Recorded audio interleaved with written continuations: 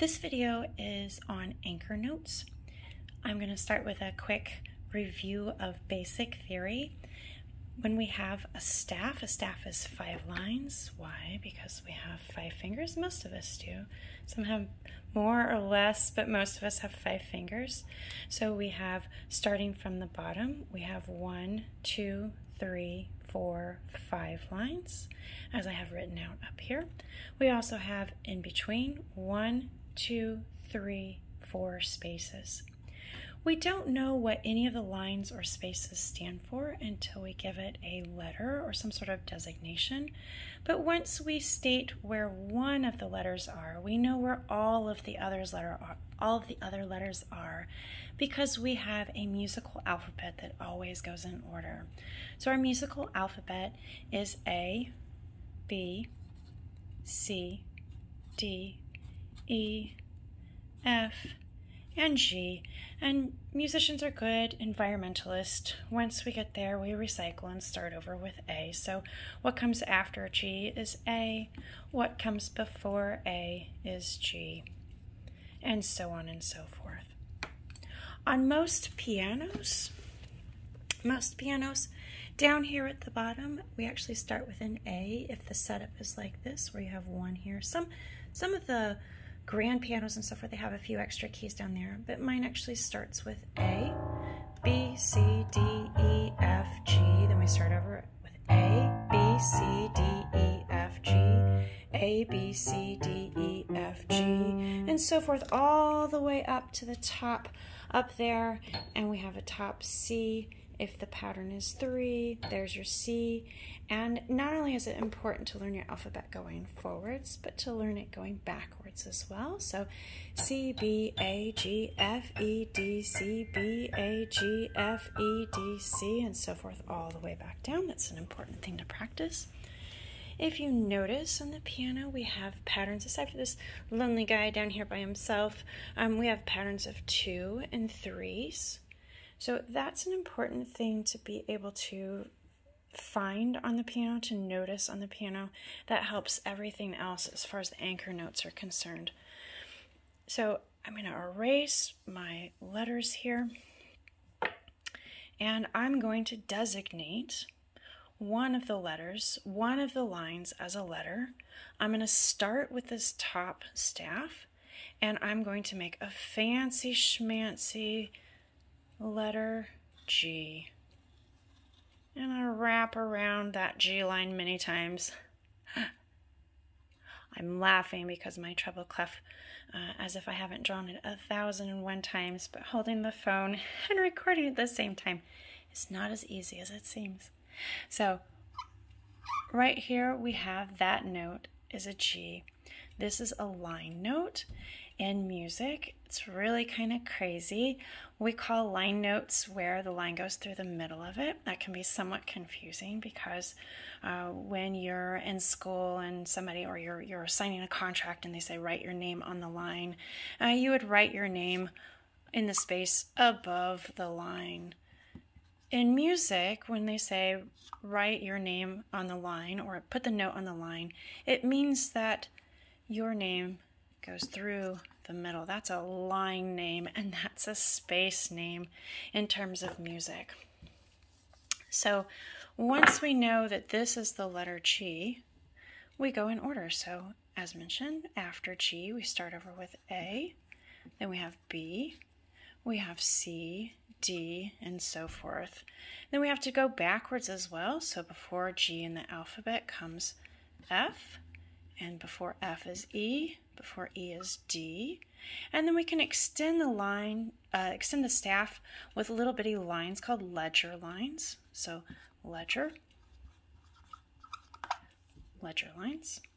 We can extend them both above and below the staff as many times as we would like to play that high of a note. We can get into that later, but we can extend the staff down, so that's the letter C, that's the letter B, and so forth. As far as this staff is concerned, the treble clef has stayed on this being the note G for few hundred years. It hasn't moved so much. It was a movable clef, they all were, but it's sort of stayed stationary for quite some time now, just as the F clef. So this clef, which is the bass clef, is a fancy schmancy letter F.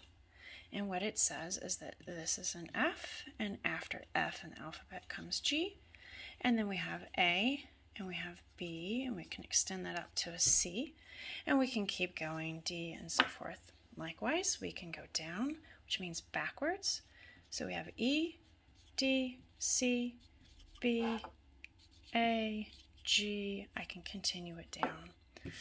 So the third clef that I'm going to mention is a movable clef. The one that I'm going to deal with today is for the violas. So I teach viola as well. And what it is it takes this middle line. So there's one middle line, that's our middle C. There's one middle line there. We steal the bottom two lines from treble clef, the top two lines from bass clef, and we combine those into our 5 lines. And then we make this fancy schmancy arrow, which points to middle C. So it's saying that this line is middle C. So if this is C, then this one's D, and this one's E, and this one's F, and so on and so forth. And this one is B, this one's A, this one's G. So where do anchor notes come in? Well, if you know a few anchor notes, you can figure out the rest of the notes. And for my students, I like to teach the anchor notes so that they can use different clefs. They don't have to be stuck to one clef. As far as the grand staff is concerned, so if I have those two staves together, this one is a middle C. Middle C, if you find the name on your piano, you find your doghouse here, so the 2 black notes, and you go down 1. That one's middle C. Middle C. If I were to put my thumb on middle C and put one finger all the way up to my pinky where I run out of fingers, that is my treble G, which is the line of my clef. If I do the opposite with my left hand, I put my thumb on middle C and I walk my fingers down till I run out. That is my bass F.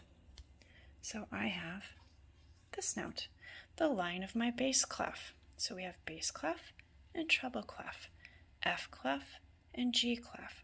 So those are our first 3 anchor notes. And then because I love dice, I got that from a teacher trainer named Joe Kaminsky, who's awesome and amazing. And I took on his love of dice, and I found 1.5 million ways to use them because they're awesome. And I add 2 more notes. I add a low C, and a bass C and a treble C.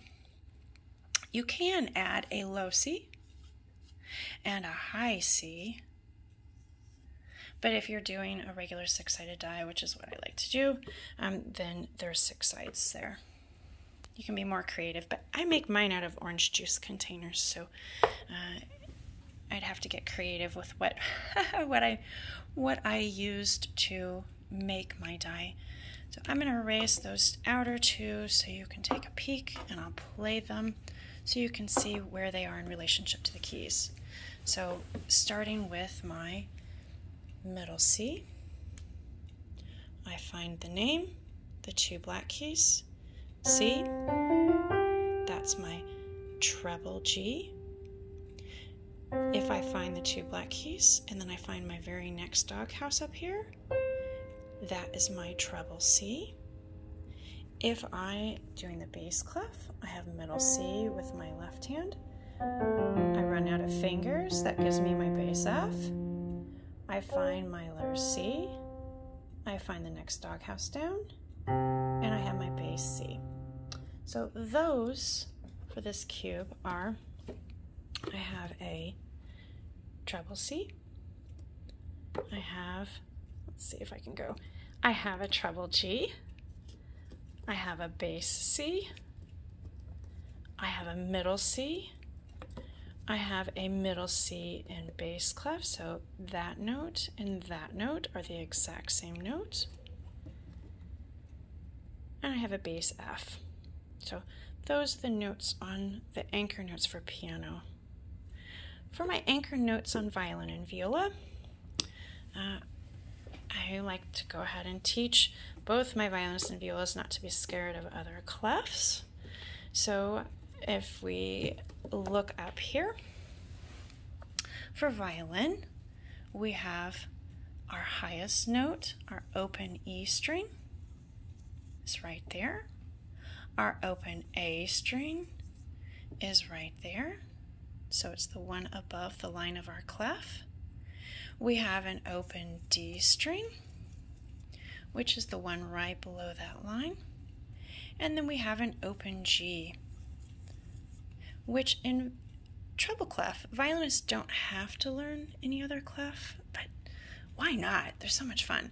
So we add a C and we add this line, so we have two ledger lines down, and it looks like that. If you were to just see it with just treble clef, it would look like this. So that's our open G. And then of course, violist, our lowest note here is this one. It's the open C. So for alto clef, for violist, we have open C, open G, open D, and open A. For violinist, we have open G as our lowest note. We have open D, open A, and open E. And what that looks like on the cube is we have open E, open A, open D, open G. These two notes are the same, so for alto clef, that's an open G, that's an open G, and then we have open C. So when I play this game with my pre-twinkle violin, they have one alto clef note that they cannot play and one that they can play, so they have to know the difference between those two. And then for my violas, we have to learn treble clef anyway, so we may as well learn it from the beginning, right? So those notes on, here's my 5 string. So I have open E, I have open A, I have open D, I have open G, and I have open C. And if you don't already have one, I highly suggest the string swing. It is amazing as far as like increasing the amount of practice. This is actually a plaster wall. It took me a long time to be able to trust it. It's been up for over a year now, and I love it. Love the company as well. So you can take a peek at that if you're struggling with getting that instrument out of the case. As everybody, including myself, who loves to practice, you can take a peek at what they have to offer with what you have available in your house. I think it helps tremendously with practicing though. So hopefully that helps a little bit as far as the notes are concerned. And I'll have a PDF and attached in the description below with timestamps on where each thing is, so you don't have to listen to the whole video again. Hope that helps. Thanks.